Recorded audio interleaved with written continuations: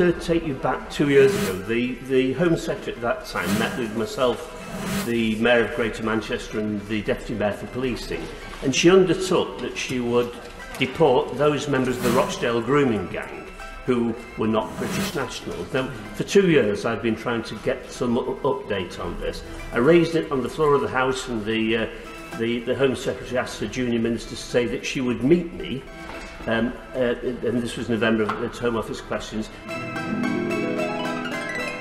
Thank you, Mr. Speaker. Sexual abuse and grooming of our young women and men is also a heinous crime, and it's outrageous that victims should come into contact with the perpetrators after those perpetrators are released from prison.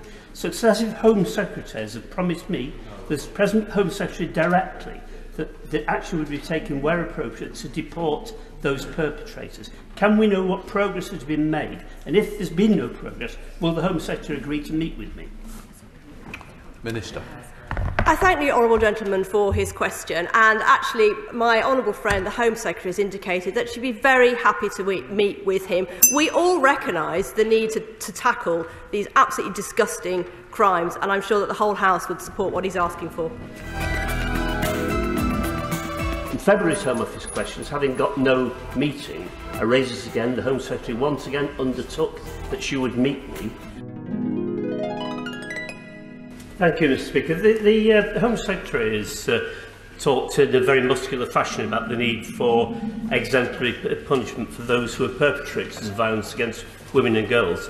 She will recall that she committed to the deportation, where appropriate, of those who were offenders in Rochdale and indeed in other parts of the country. She also committed to meeting with me to discuss this, and I still await that meeting. Can we have an update? Absolutely. And right honourable gentleman is absolutely right. I can't speak about that case in the House, and he will know exactly why. I will meet with him to go through the specific details. I've now had the response from her office that the Home Secretary is too busy and would I meet a junior minister. The point of order for you, Madam Deputy Speaker, is this. I'm not asking you to say whether the Home Secretary is embarrassed, I'm sure she is, about her failure to deliver, that whether she's sufficiently in charge of her departments, which she's clearly not. Those are not questions for you.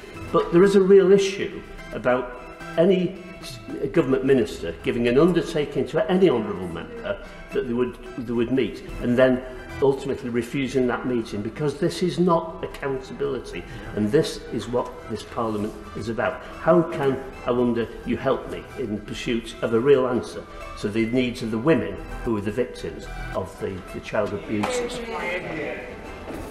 Well, I'm grateful to the Right Honourable Member for his point of order and giving me notice of it.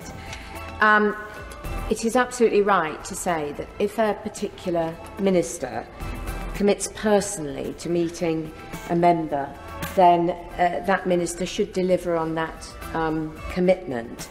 And it certainly sounds as though in this case the Right Honourable Gentleman is being kept waiting for the meeting that was promised for too long. So I do hope that the Treasury benchers will act on this exchange and make sure that the Right Honourable Gentleman is offered a meeting with the Home Secretary very soon. Thank you.